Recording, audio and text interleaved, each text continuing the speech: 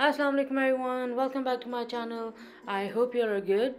सो आज मैं बना रही हूँ plain cake and I been getting a lot of request for plane cakes, so here it is and it's going to be very easy and very delicious recipe. उससे पहले आप please मेरा channel subscribe कर दें, it's on your top right, और bell icon भी आप activate कर लें।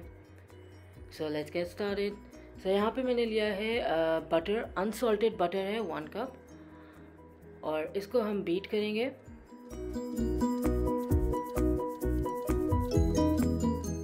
इसको हमने जब तक बीट करना है तब तक इसका टेक्सचर थोड़ा सा चेंज नहीं होता। अब मैं इसके अंदर ऐड करूँगी शुगर 1 कप, और अब हम इसको मिक्स करके बीट करेंगे एक साथ, and it's going to be a little bit of dusty and अब जो है मैं इसके अंदर ऐड करूँगी एग्स। 5 एग्स मैंने लिए हैं। अगर आपके पास लार्ज एग्स हैं तो वो आप सिर्फ 4 ले लें, और इसको हम ऐड करेंगे 1 बाय 1, और साथ साथ हम बीट करते रहेंगे।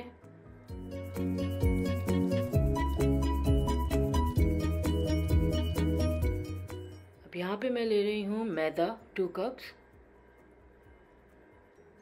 और इसमें हम ऐड करेंगे बेकिंग पाउडर 1 टीस्पून, और सॉल्ट जाएगा 1/2 टीस्पून।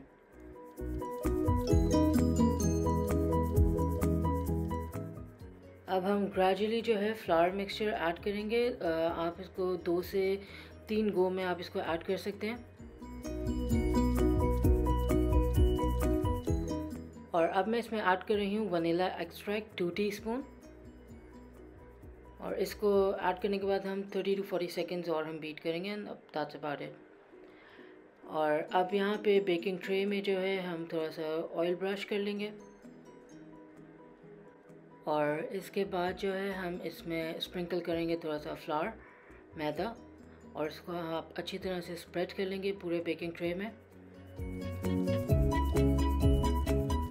और अब हम इसमें ऐड करेंगे हमारा सारा बैटर।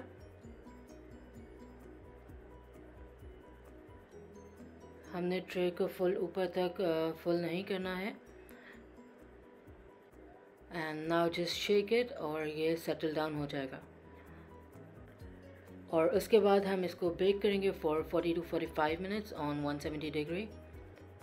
और 45 मिनट्स बाद हमारा प्लेन केक बिल्कुल तैयार है। और अब जो है मैं इसको डिश आउट करके इसको स्लाइस आउट कर लेती हूँ।